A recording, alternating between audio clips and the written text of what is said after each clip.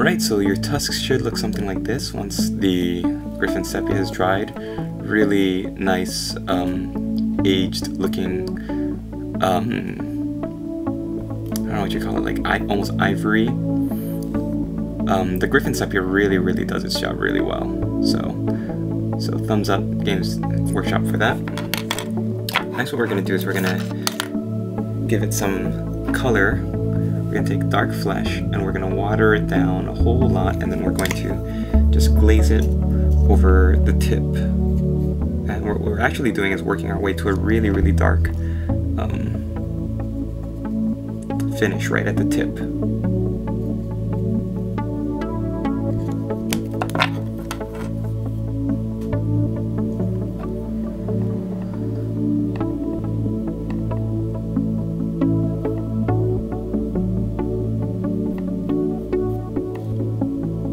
And I'm actually going to end it at the bandages.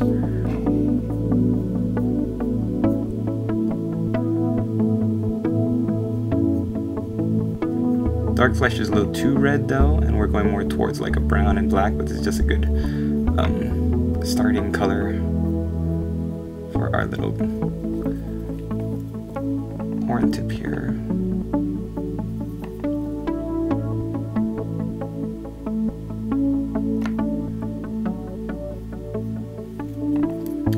So you get something like that.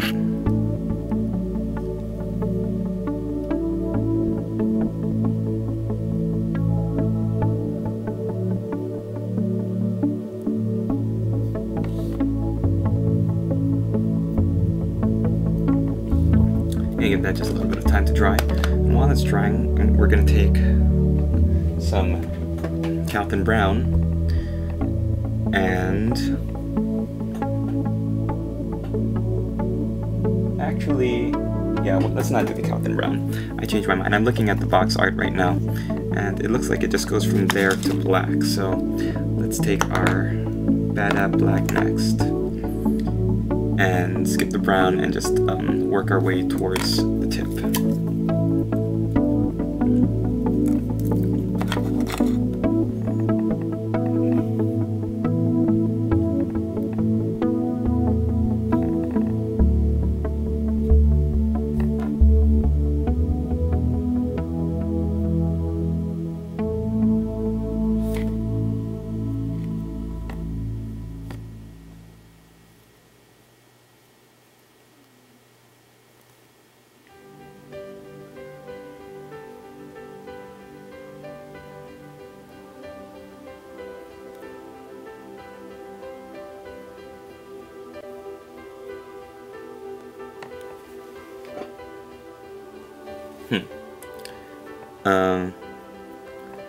Not coming out quite the way I expected it, so I'm gonna let it dry for a little bit and possibly go over it one more time with the dark flesh. And probably that's what you have to do. You have to wait for it to just get a little bit more dry.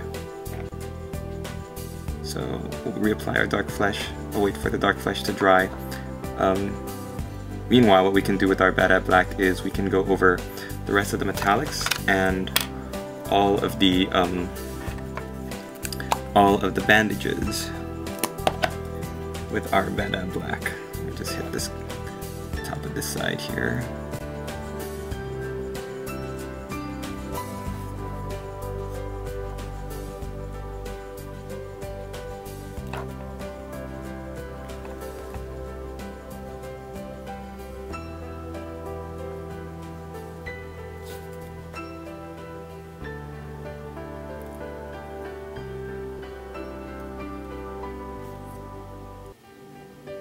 Yeah, we're gonna let that dry.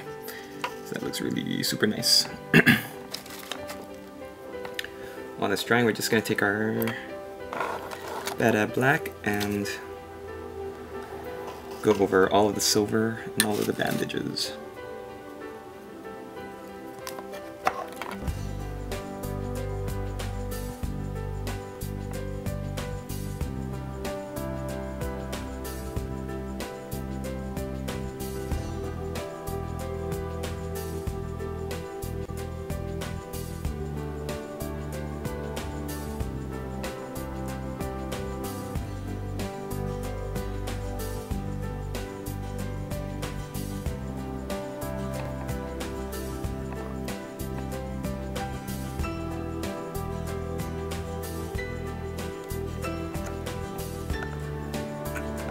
It's going to give a really good, just weather-beaten, dirty look that we're going to build upon with our rust effects in just a little while.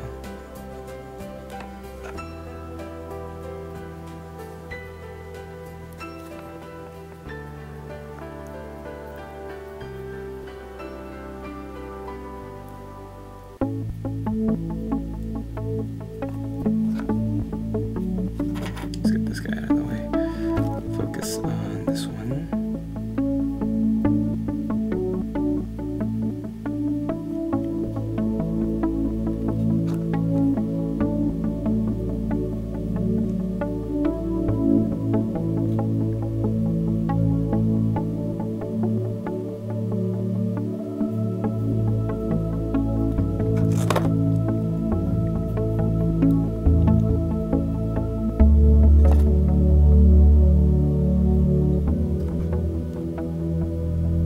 Probably because I'm hungry.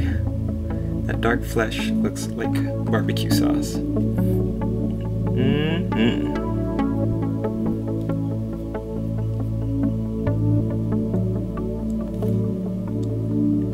That's when you know it's time to put down the brush and get yourself something to eat.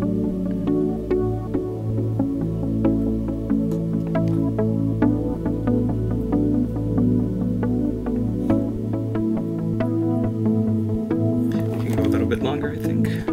Okay, so there's that. I'm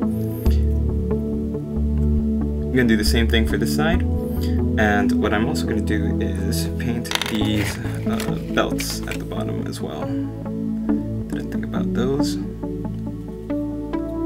Just give them a little touch of Bad Black, and there you go. I'll show you what that looks like in a little bit. So at this point you should have something that looks like this, and what we're going to do in this next step is take you from this to this. I darkened the tip and did more of a gradual highlight, and I'm going to show you how to get this gradual fade of the bone with the shading for the tusk. I think it looks really, really neat. So what you're gonna need are bleached bone, skull white, and the ever popular denib stone. You're also gonna need, at some point, griffin sepia, but not right now at the very beginning. So I'll show you how I do the beginning and kind of lead you through a couple steps of it, and then let you finish, and we'll jump ahead to the next part of the video to save time. Okay. So first I had to turn on the air conditioner. Sorry about that. It was getting a little hot up in here. So, but first let's also do the tip of the horn. So we're gonna take Chaos Black and Dark Flesh, and we're gonna kind of be wet blending them both together. So I'm gonna take a little bit of Chaos Black, water it down, dip my the tip of my brush into water, and then just put it over, almost like our Bad Black was, but when you use actual paint like a Chaos Black, then you get a much better, you get more pigment. It doesn't spread out as the wash does. Also, because the wash goes on flat surfaces and doesn't cover as well, it's better to use pigment when you're more of a paint kind of approach. I'm also going to do some dark flesh in between these two bandages to be consistent with the other horn. So as you can see, the Chaos Black is already drying really, really nicely and doing a nice shading on the tip there.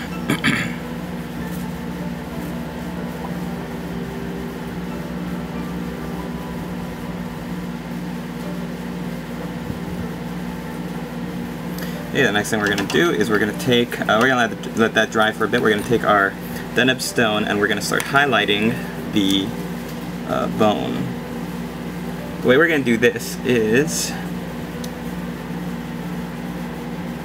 we're going to water down our Deneb stone, thin it down a little bit because it's so thick,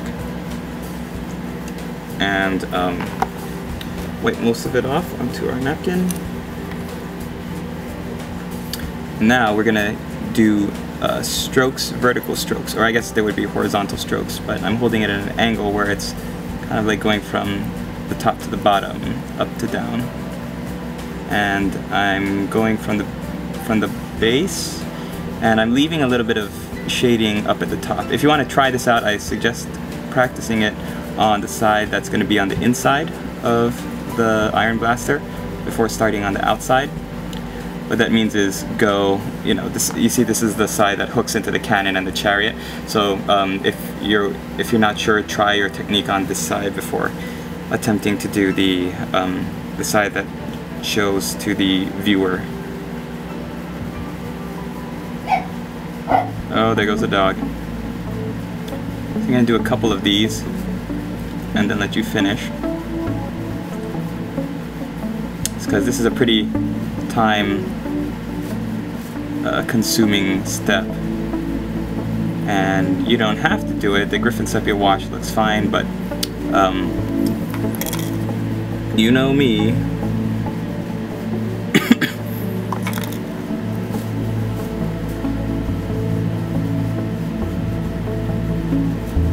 If you feel the paint clumping, then you just want to get right in there and spread it out. The worst thing you can do is let it clump while you move on. Also, what I do is I try to follow the bone ridge, the ridge structure. So where it points, I bring it down, and then where it goes back up, I bring it back up. I don't unevenly paint, which is why I don't swipe it across like this, because I think you get more of that shading kind of effect when you go with the actual ridge structure.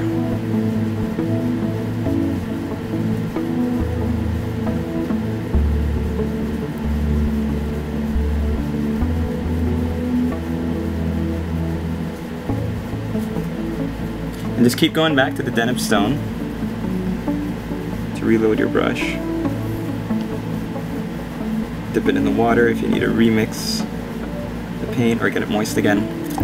I'll do a couple more of these, and then you know what I think I'll do? I will show you the next step with the bleached bone and the skull white, and then let you continue from there. Then we'll all do the final wash together.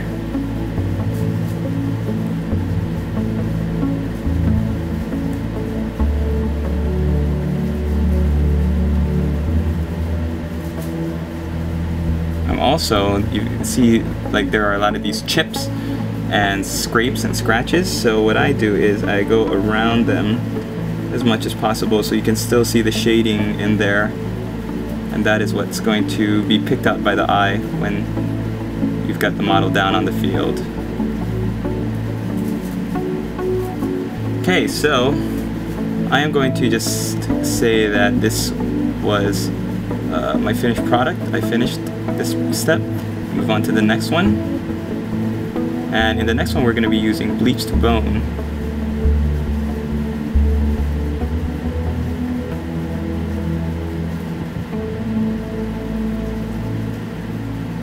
Okay, so bleached bone, and we're doing the exact same thing, but we're leaving the Deneb stone. We're leaving the Deneb stone showing as much as possible, and we're also leaving the shading from the original Griffin Sepia. So let me show you what that looks like. I'll work from the top this time.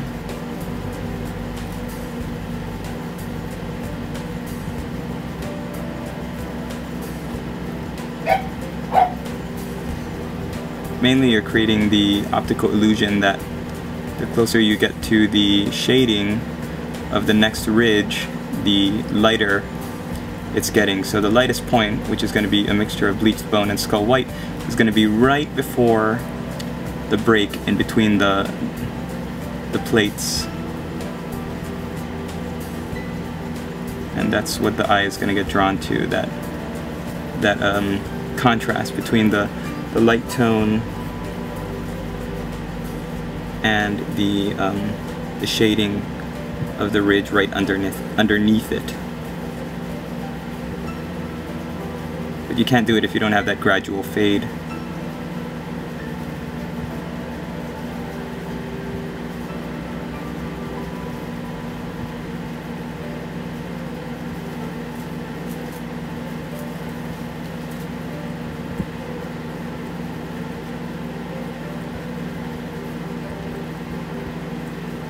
Okay, so you get something like that, and I'm gonna keep going. I'm gonna go one more. I'm gonna turn off the light so you can kind of see. Not really. The auto light doesn't really help, but you want to add a little bit of white now, skull white, to the mix. And I would say like maybe 1-to-1, 50% of the mix should be bleach bone, 50% skull white. And both of these paints, at least the old GW paint range, they are very, very clumpy. So you need lots of thinning medium or, you know, water to mix it to a good consistency where it'll just go on like. I keep hearing and using the term soy milk as a good consistency. You don't want it thick on your brush. That's the last thing you want.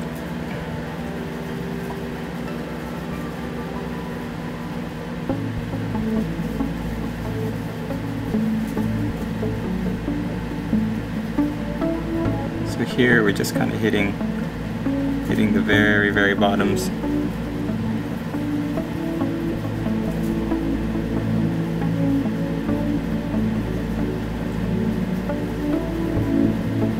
Alright, I'm gonna let you guys finish this, and we'll come back and I'll show you what my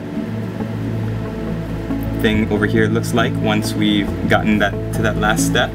And then we're gonna go into the shades with the Griffin Sepia.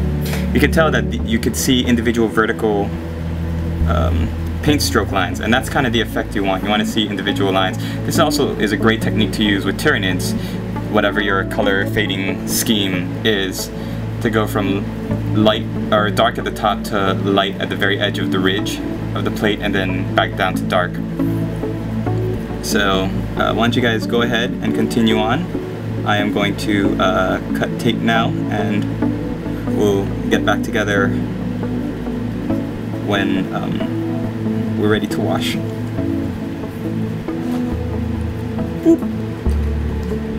Alright, so here our model is completely highlighted up, just about, ready for the wash. A little bit wiped off down here. So we have two things we're going to do before we wash it. The first thing is, or was that a gash? Oh, that was supposed to be there. Okay, so the first thing is we're going to find any places that have got some paint where they're not supposed to be, and we're just going to color them in with Devlin mud.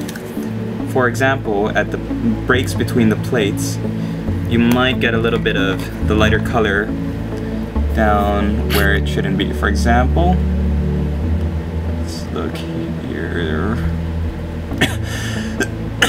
right over here.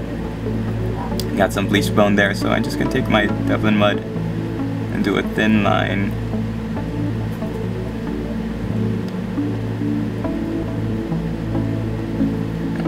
Actually, I think it's just going to be safer to just do the line, the Devlin mud line over everything.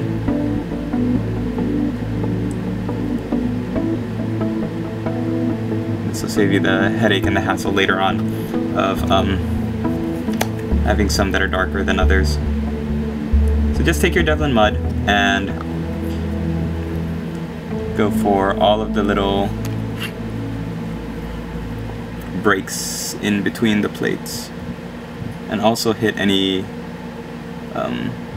cracks and chips as well.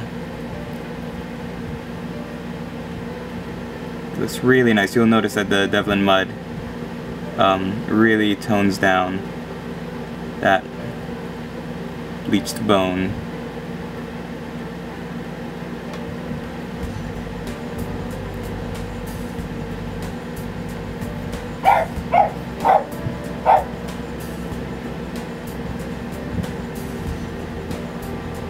Sorry about that, both the dog and that mold line on the bottom.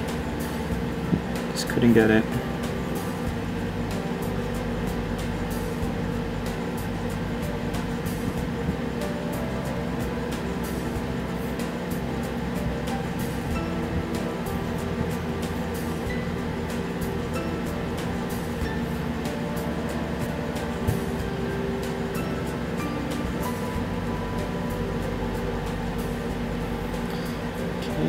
And that looks like it should be good. So the next step is we're gonna take, oh, I see a little piece that I missed. We're gonna take Griffin Sepia and we are going to really thin it down. I mean, seriously thin down that Griffin Sepia so that it's almost like just about like water on your brush. You want enough pigment that it'll stain the highlights, but you don't want it to be very strong of a color. And then you just want to wash it over the whole length of the tusks. Oops. So what I do whenever I have to work this, you know, intricate, is I just dip my brush in water and put all that water right in the lid, especially with these old paint pots where the lids just don't stay open. Mix it up around and then use whatever comes on the brush. Test it out again on the inside to make sure it's the consistency you want, and yeah, it looks good. And then just wash it. You can kind of tell how the Tyranid design kind of carried over into this. I think even that's starting to get a little bit too painty, so I'm gonna just get some water from my water cup and just add it to the tip of my brush.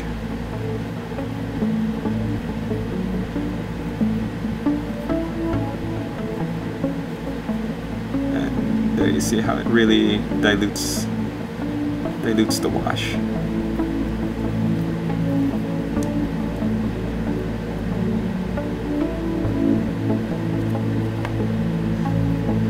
So this is where it's really, really good that we didn't glue our sub-assemblies together at the very beginning, because you can imagine just how hard it would be to get at all of these areas. Those already on the model.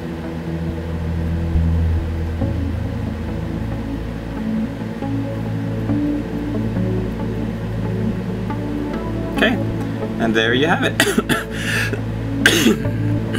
I'm gonna let that wash dry for a little while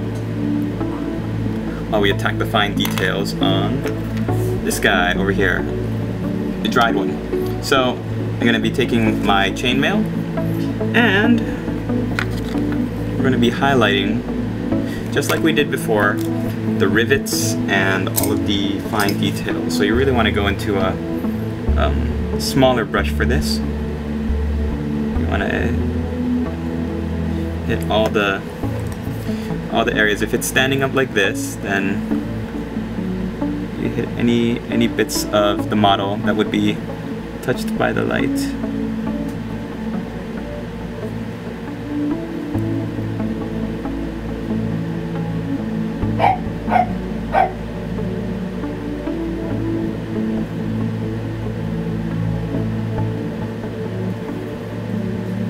More brushes.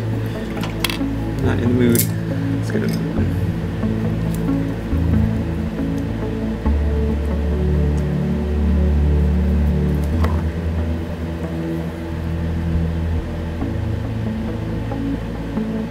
I'll just do a little bit of this and then come back once I'm finished highlighting so that we can all do the verdigris together.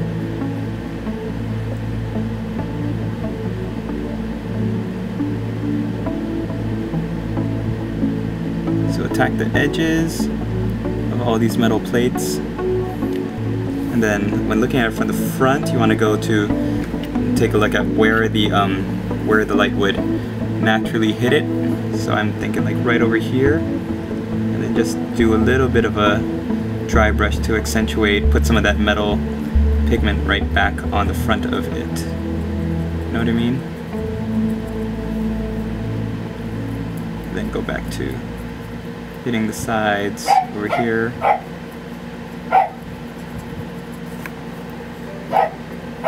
Yeah, it's almost like the dry brush is not as effective. It's not as effective, but it's much easier, so you can do either or. I'm gonna try to stick to the hand painting, but either method would work.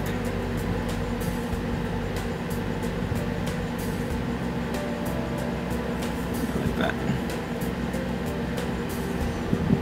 Okay, I'm gonna go and finish this, and then we'll get back together and finish this model with some rust and verdigris. Yeah, there's some gold on here.